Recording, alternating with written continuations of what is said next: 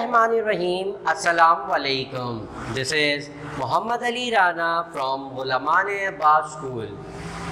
Today we are starting a new chapter, that is chapter number 12, Geometrical Optics.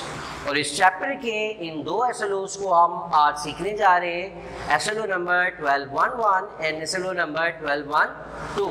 इस chapter का अगर एक brief सा डिस्क्रिप्शन देखें तो जियोमेट्रिकल ऑप्टिक्स के अंदर हम एक फिज़िक्स की ब्रांच है जिसमें हम इस ख़ास तौर पे जियोमेट्रिकल ऑप्टिक्स के अंदर लाइट से रिलेटेड फिनोमेनास को पढ़ते हैं। वो तमाम फिनोमेनास डेली लाइफ के जो कि लाइट से रिलेटेड है, और लाइट जो है वो या लाइट वेव जो है वो उन फिनोमेनास के अंदर मेन रोल प्ले करती है। साथ साथ उन डिवाइसेस के बारे में हम स्टडी करते हैं, लाइक जो कॉन्वेक्स लेंसेज हम यूज़ करते हैं, इसी तरह से स्फेरिकल मिरर्स हैं या ऑप्टिकल फाइबर है या सिंपल प्लेन मिरर है, इसके अलावा सिंपल माइक्रोस्कोप और टेलीस्कोप, इसके अलावा भी और बहुत सारी डिवाइसेस हैं जिसके अंदर लाइट मेन रोल प्ले करती है। तो वो तमाम फिनोमेनास और वो तमाम डिवाइसेस जिसमें जो मेन रोल प्ले हो रहा होता है वो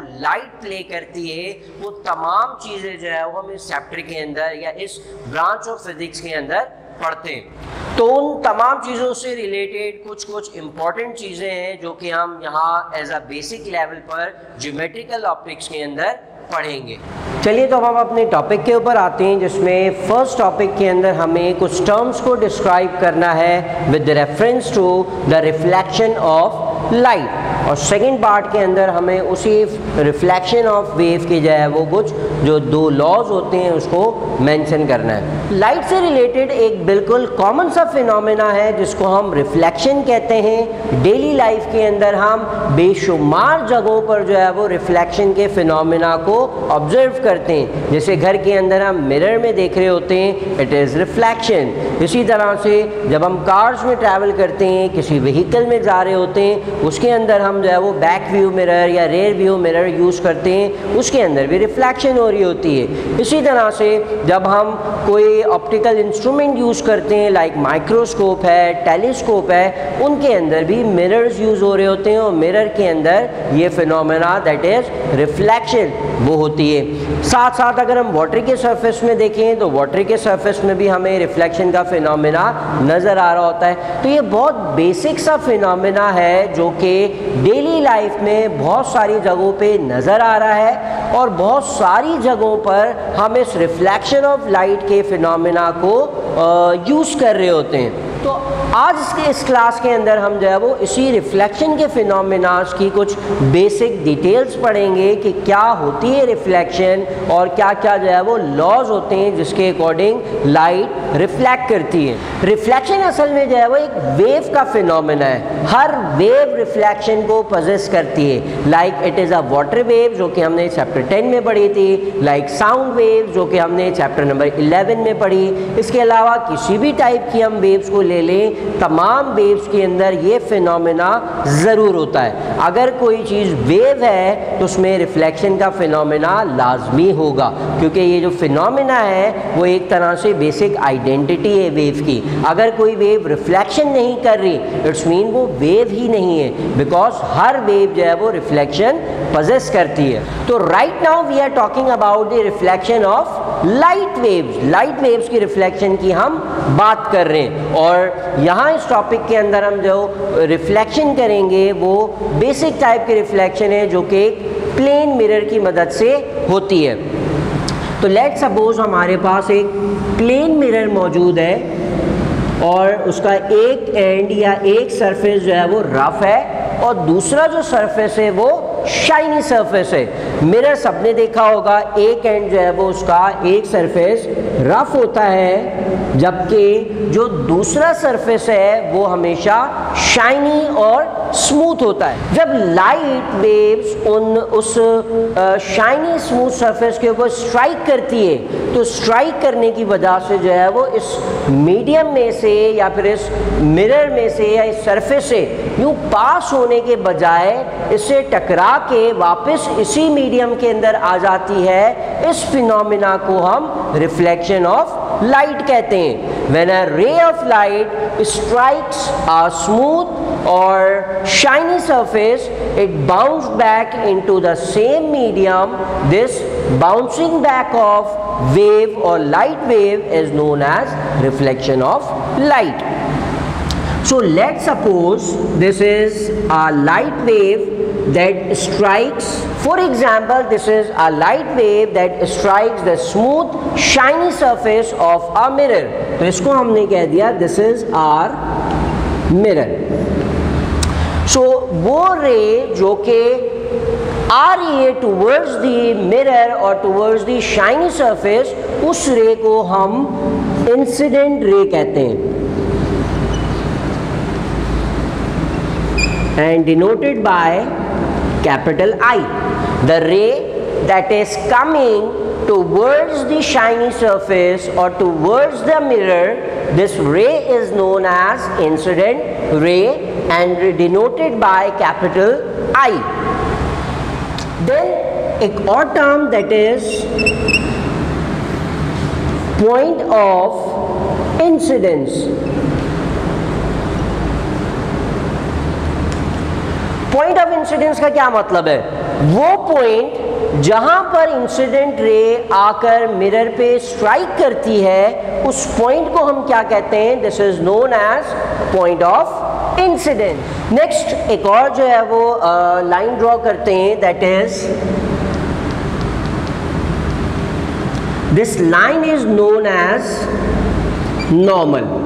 नॉर्मल का क्या मतलब है? एक ऐसी imaginary line that is perpendicular to the reflecting surface.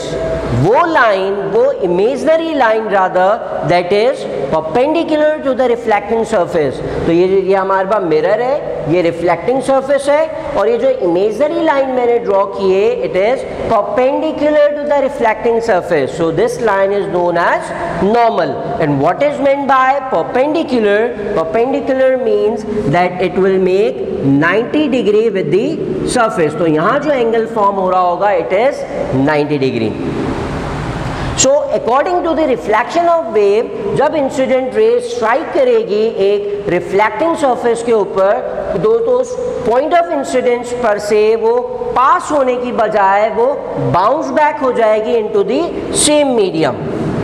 तो ये हमारे पास वो रे आ गई जो कि इस मिरर से बाउंस बैक हो रही है। तो इस रे को हम क्या कहते हैं? दिस रे is known as reflecting ray,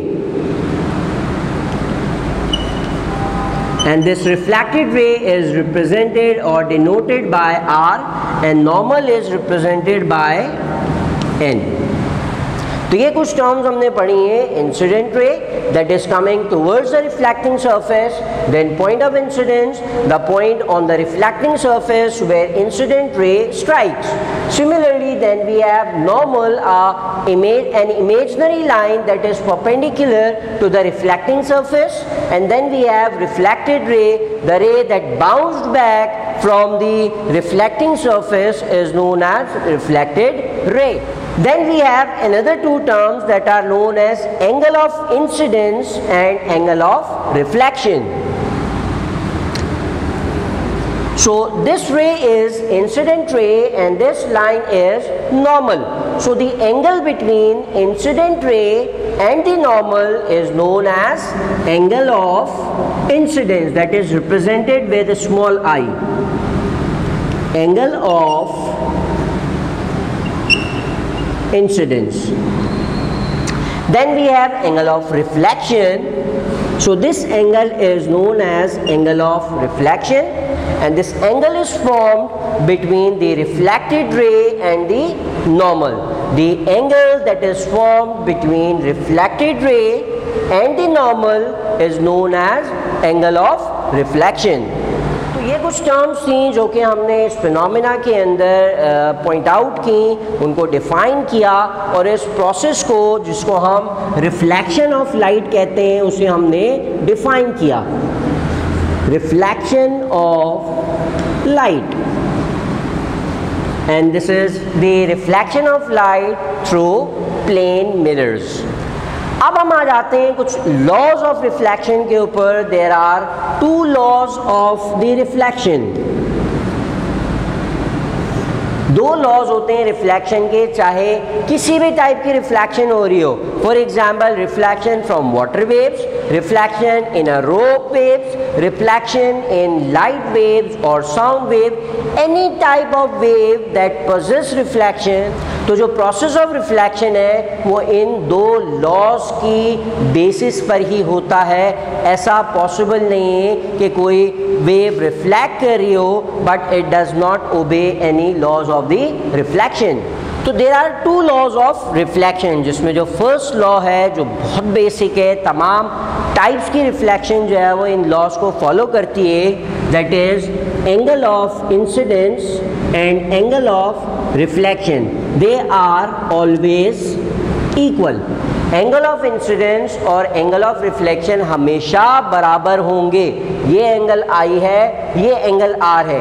किसी भी टाइप की रिफ्लेक्शन में ऐसा पॉसिबल नहीं है कि ये दोनों एंगल जो है वो आपस में इक्वल ना हो। जब भी किसी भी टाइप की रिफ्लेक्शन हो रही होगी उस रिफ्लेक्शन के अंदर ये दोनों एंगल जो है वो हमेशा बराबर होंगे। इसी तरह से जो सेकेंड लॉ है, सेकेंड लॉ ऑफ रिफ्लेक्शन ये कह रहा है कि incident ray, reflected ray and normal.